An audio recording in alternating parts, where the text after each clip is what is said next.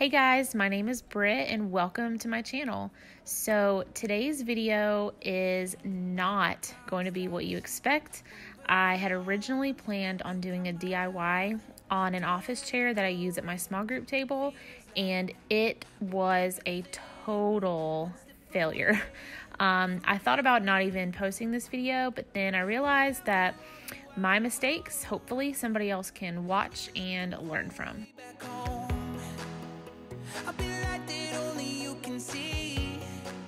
You may have seen a few weeks ago on Instagram, I posted these really adorable, super soft pillows that I found for $1 at the Salvation Army. They are originally from Pier 1 Imports, so I know that these were probably at least 20 bucks a piece. They're definitely pretty worn. You can see there's a huge hole in this pillow, but originally my plan was to wash them, stitch up the holes, and use them for my reading center. However, this year they are still not allowing pretty much any sort of fabric or cloth material for the students to use.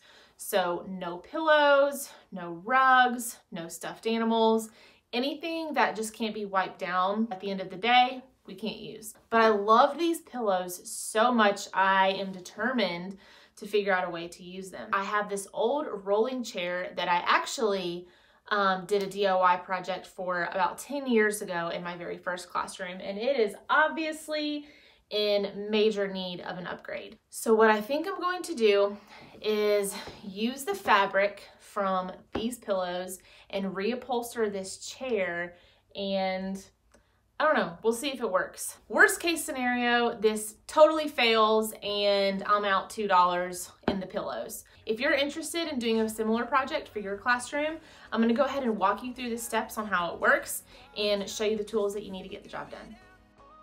For a project like this one, you're gonna need some needle nose pliers to help remove any staples, a screwdriver of some sort, a staple gun, some scissors, and the fabric of your choice.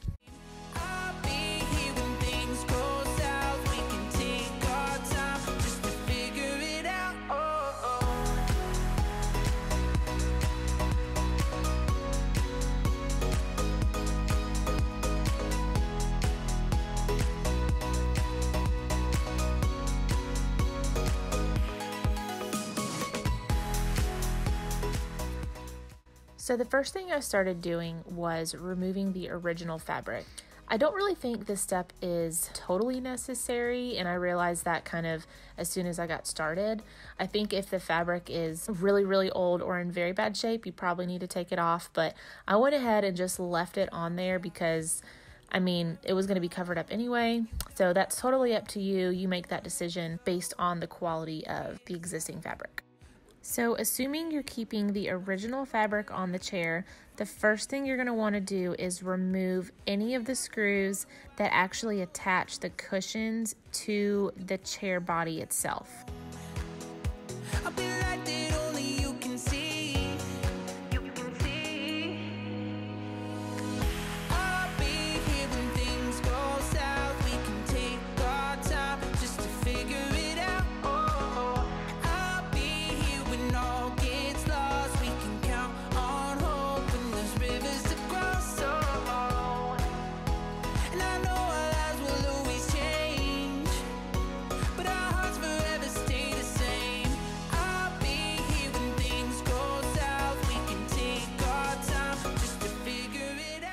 So next step is to get this with the new fabric on.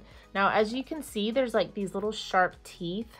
The back part of the chair, I'm gonna need to just very tightly pull and snap the fabric through these teeth.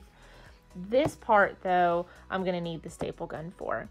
But I'm gonna do this part first since I know that the pillows, the size is gonna fit this. So I'm gonna do this part first.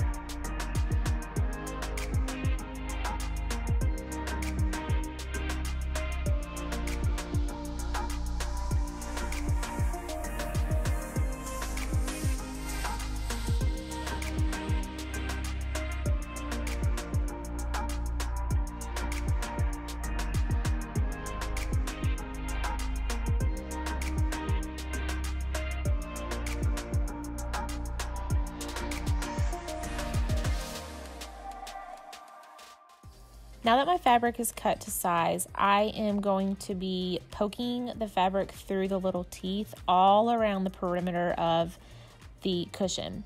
Now the corner parts are actually a little bit tricky because you have to kind of fold, sort of like you would like if you were making a wonton. I'm not really good at making wontons, but you kind of do like this little fold over as you get to the corners to prevent the fabric from bunching up.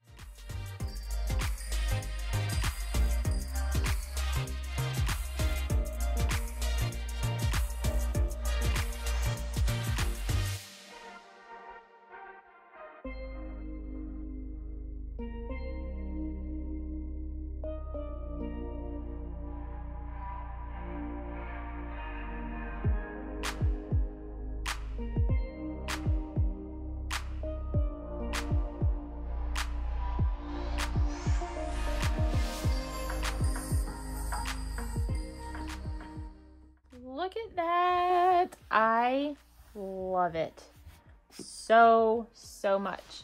Just imagine it done and on the back of this chair. That gorgeous velvet. Oh my gosh, I love it. So the back was quite the arm workout. It took a lot of tugging and pulling, but all of this stuff will totally be covered up. And it looks like I need to pull this corner a little bit more.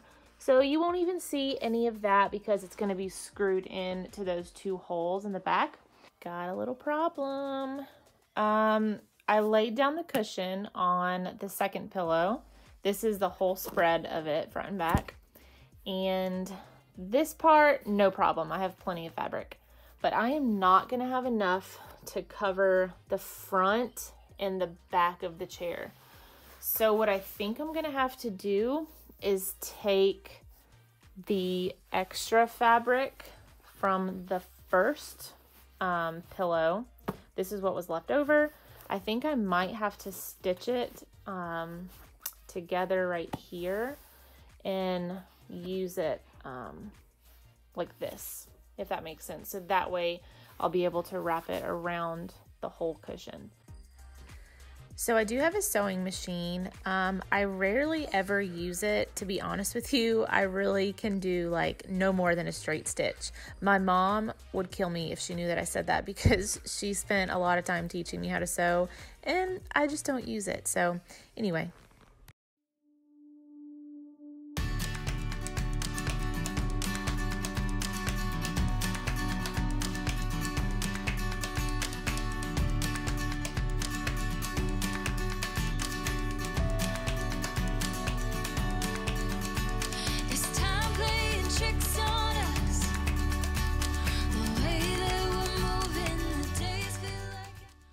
Well, if you've ever done a DIY project, you know that things happen and things don't always go like you thought they would.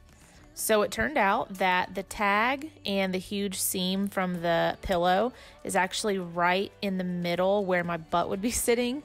So no, not comfortable, and obviously it looks terrible. So my seam that I stitched on there looks pretty good, I gotta say, but I'm gonna have to redo this whole thing to make it work.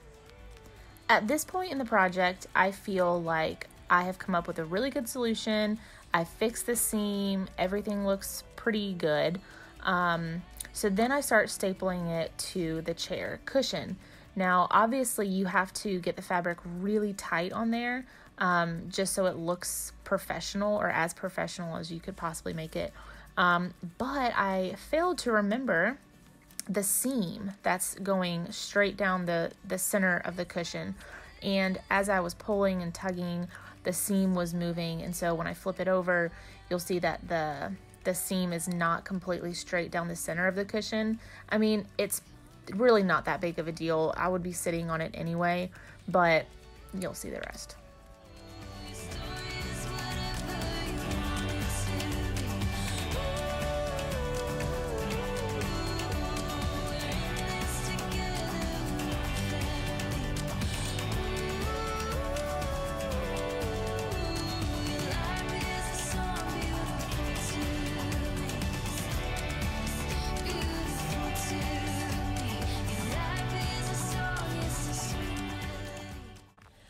Oh my goodness. At this point in the project, I am just ready to quit, y'all. So when I stitch the 3 pieces of fabric together, there's a huge hole in the back, and over time this hole is just going to get bigger. So I know that it's not going to work. The seam that goes down the middle, because I pulled and tugged so hard, it ended up not even being straight. That part doesn't even really bother me, to be honest. It's mainly the hole in the back that I know is not going to work. So really, I just need fabric that is wide enough to completely cover the bottom of this chair for a project like this to have worked. Time stops when we're alone. You got my love, don't let it go. Feels like we're paper thin, one step away from caving in.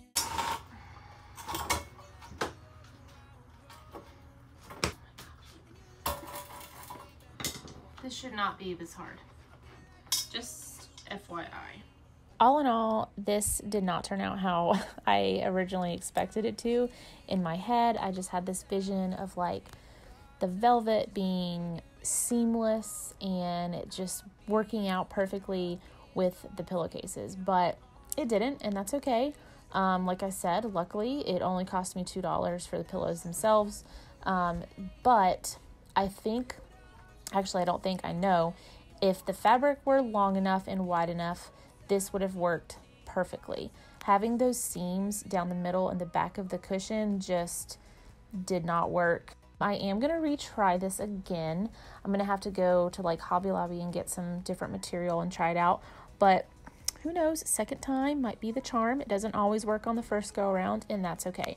So I hope you found this video not only interesting, but I hope it helps you out if and when you try a similar project on your own. If you haven't subscribed, make sure you go ahead and do that. Otherwise, I will see you next time. Bye.